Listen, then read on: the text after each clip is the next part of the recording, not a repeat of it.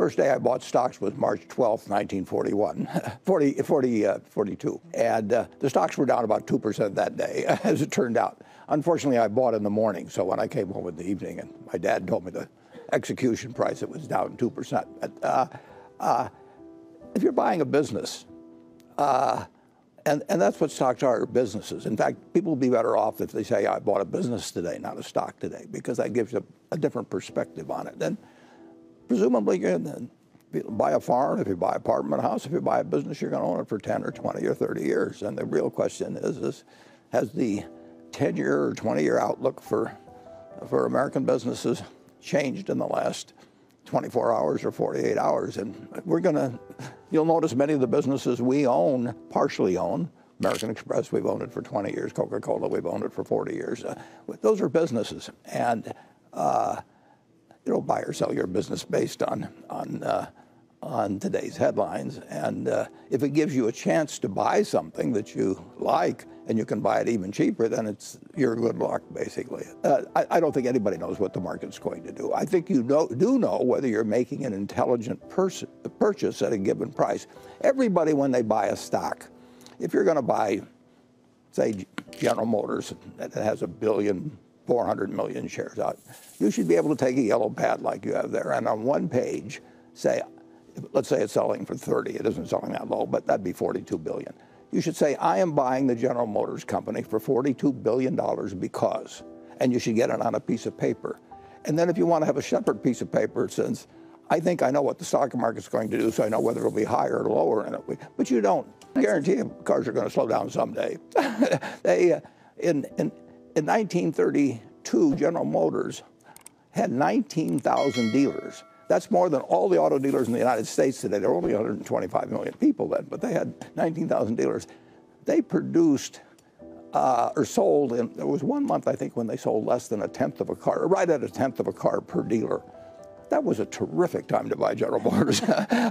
And forget about the market. If you can predict the market, you don't need to read balance sheets. You don't need to read anything. You certainly can't predict the market by reading the daily newspaper. That is for sure. And you certainly can't predict the market by listening to me. But you're buying businesses. And if you had planned to buy a local service station yesterday and it was closing day, I don't think you'd tear your hair out or anything like that. You'd have already looked at where it was located and the contract that it had with the suppliers and made a decision on competition. People, because they can make decisions every second in stocks, whereas they can't with farms, they think an investment in stocks is different than an investment in a business or an investment in a farm or an investment in an apartment house. But it isn't. If you get your money's worth in terms of future earning power over the next 10 or 20 or 30 years, you're going to have made a good investment. And you can't pick them from day to day. If you can do that, you can, well, I haven't met anybody yet that knows how to do it. Edgar Lawrence Smith changed the world with that book, and the people have forgotten all about it now. Although in the 1920s, it became more and more gospel as the boom went on. But Edgar Lawrence Smith set out to write a book on bonds versus stocks.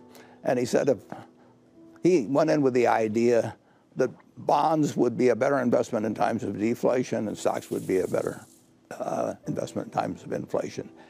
And the first line of his book was to say that he'd been wrong.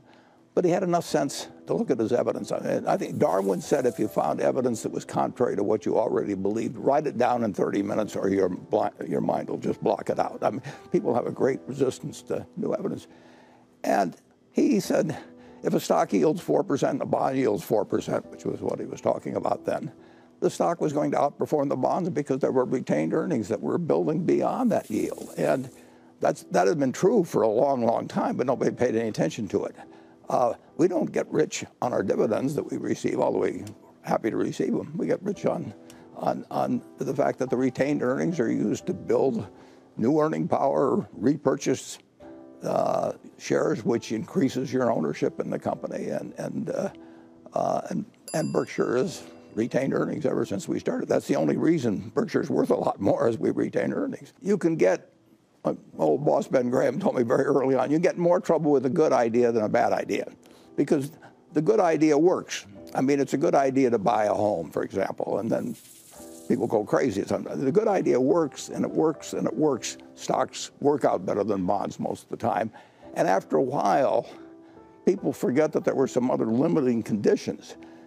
With Edgar Lawrence Smith's book, it was that when bonds yield the same as stocks, which was the case then, that stocks are going to outperform because they have this retained earnings. So stocks started going up in the 20s, and all of a sudden they were selling at 5 or 6 times the prices as when he bought the book.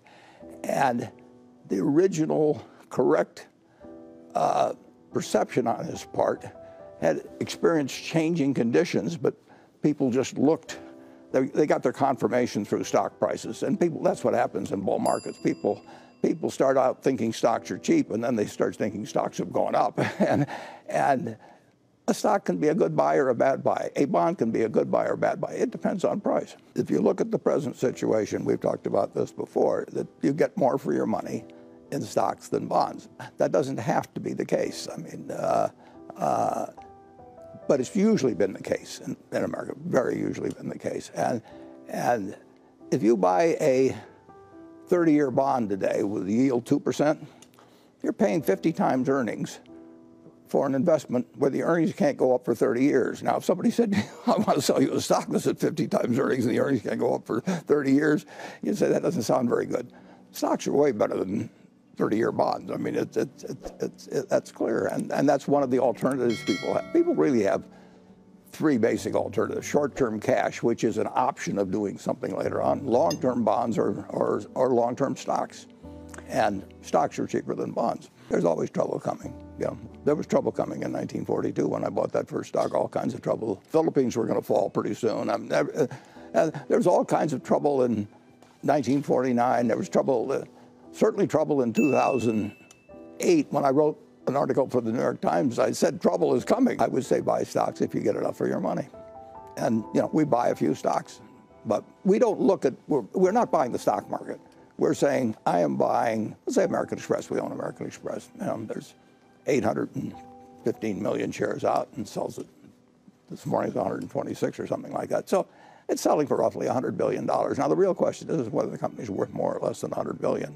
It isn't what the stock is going to do tomorrow or next week or next month. We own $240 billion worth of stocks. Now, we look at that as $240 billion worth of businesses that we own parts of.